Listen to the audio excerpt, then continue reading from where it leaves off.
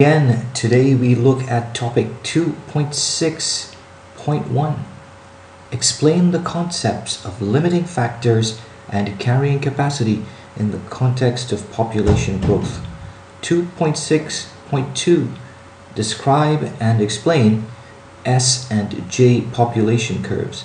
And 2.6.3.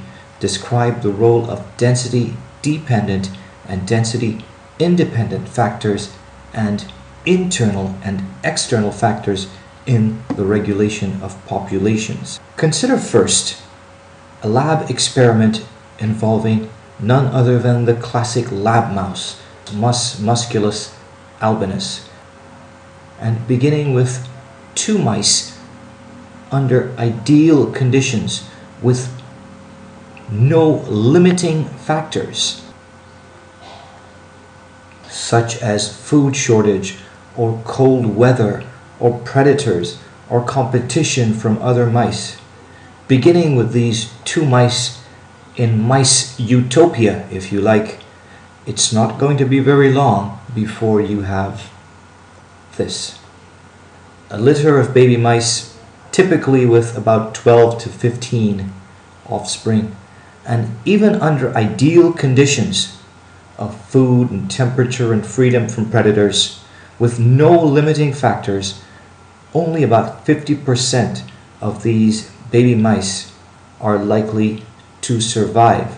So even under the so-called ideal conditions, the mouse population is still limited by the fertility of the female mouse, how many eggs it produces and how many of those eggs get fertilized and how many offspring it bears, and also by how many of those offspring survive the critical first few days and then give themselves the chance of growing into an adult mouse. In the wild, it could be a lot less than 50%. Sometimes, due to stresses from the outside, it ends up being 0. So with this formula of 1 mouse litter having 6 to 7 offspring, we can look at how the mouse population in the lab might grow under ideal conditions. Beginning at 0 days with the 2 lab mice that we have, in 30 days we would have about 8 mice. And after 60 days we would have another 6 or 7 mice, taking our population to 15. At the end of 90 days, our population would rise to about 22 mice. And at that point, the mice that were born on day 30, all of those female mice would be ready to produce young. So at day 120, we would have the critical event happening of a sudden jump in the population as a result of the fact that you're likely to have about 5 females producing litters of mice. And once that begins happening, then the population is ready to take off in its sudden increase or its exponential growth.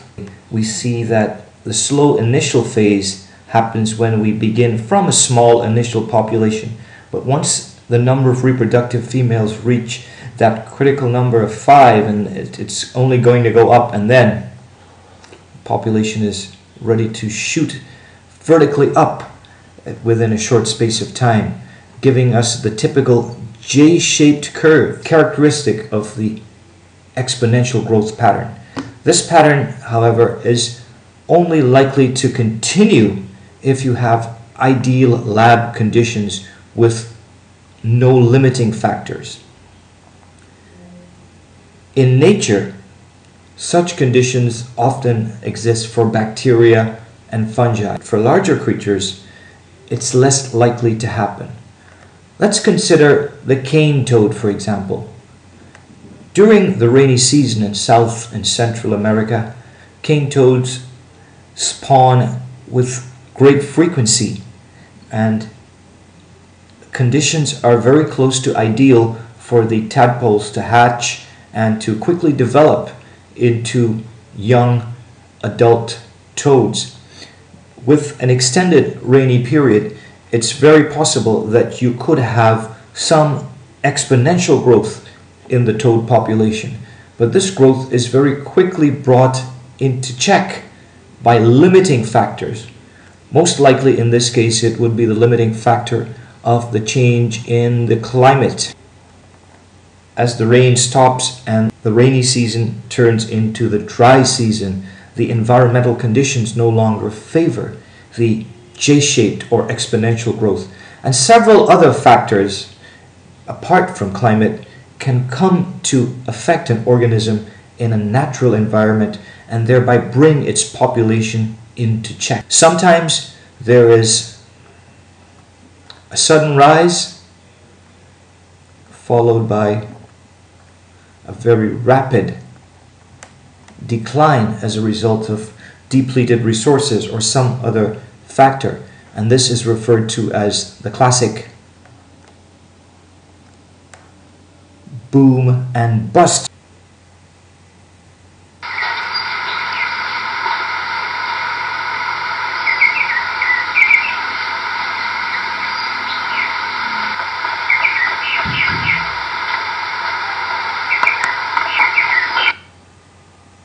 Consider this question related to the fruit fly.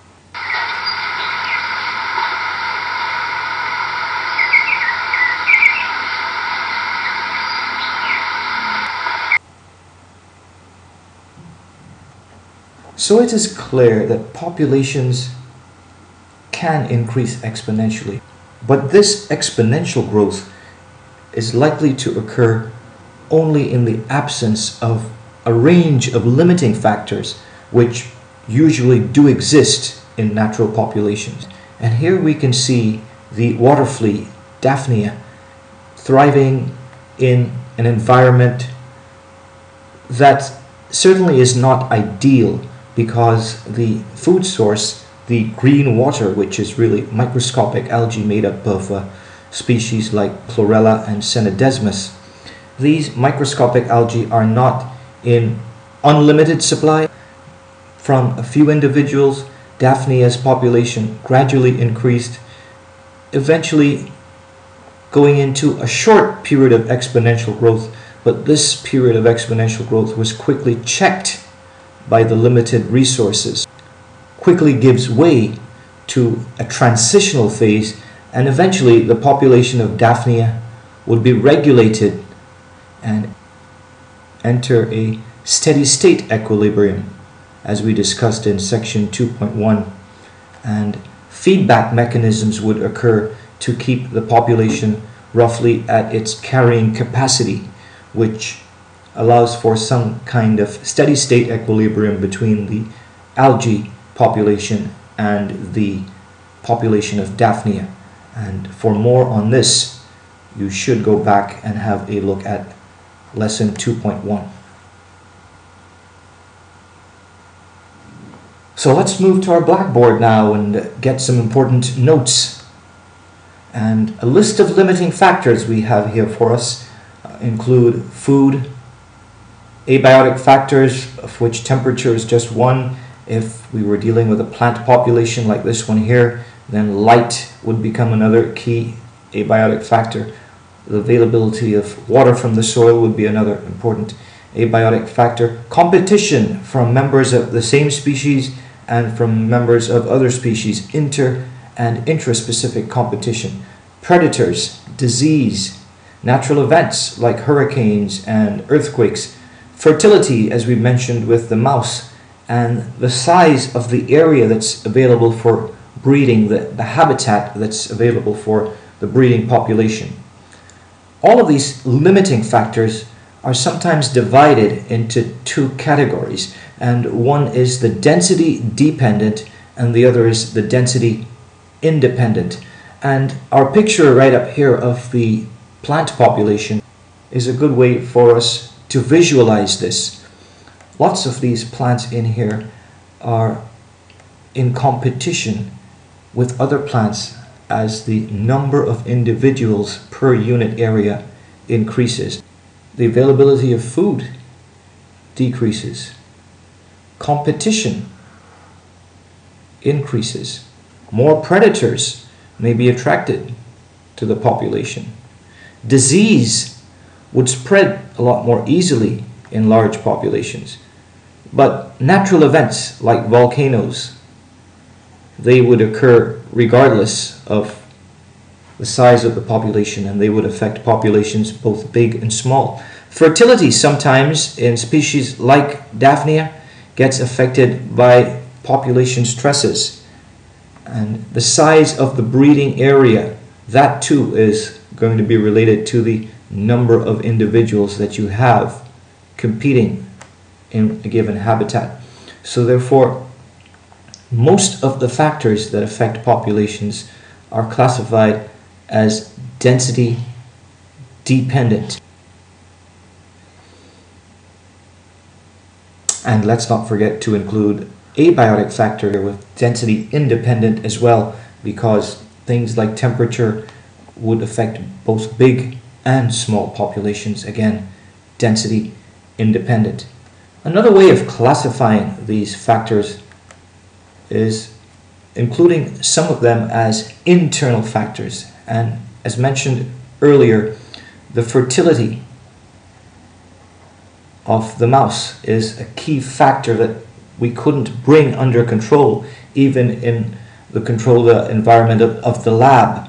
And the size of the breeding area are classified as internal factors as opposed to external factors. So another way of classifying these limiting factors are things that are internal to the population and things that are external.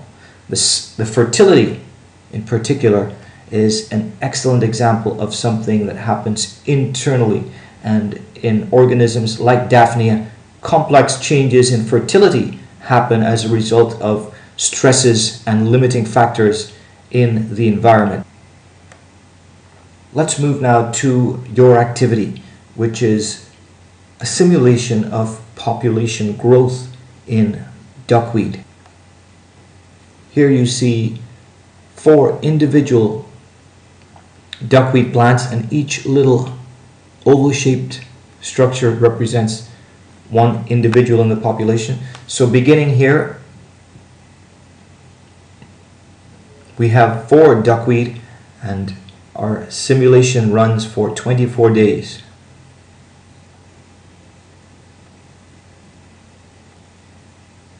Each 2 days we check in and we count the number of duckweed. Every 2 days we count the duckweed population. And we continue for 24 days. Note that by the 24th day we start observing some dead duckweed in our samples.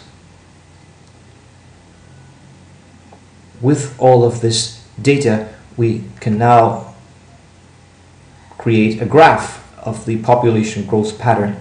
Here in Lemna, the duckweed, we can classify the shape of our curve and suggest some factors that can account for the shape of the curve, and then classify these factors as density dependent, density independent, and then classify them as either internal or external.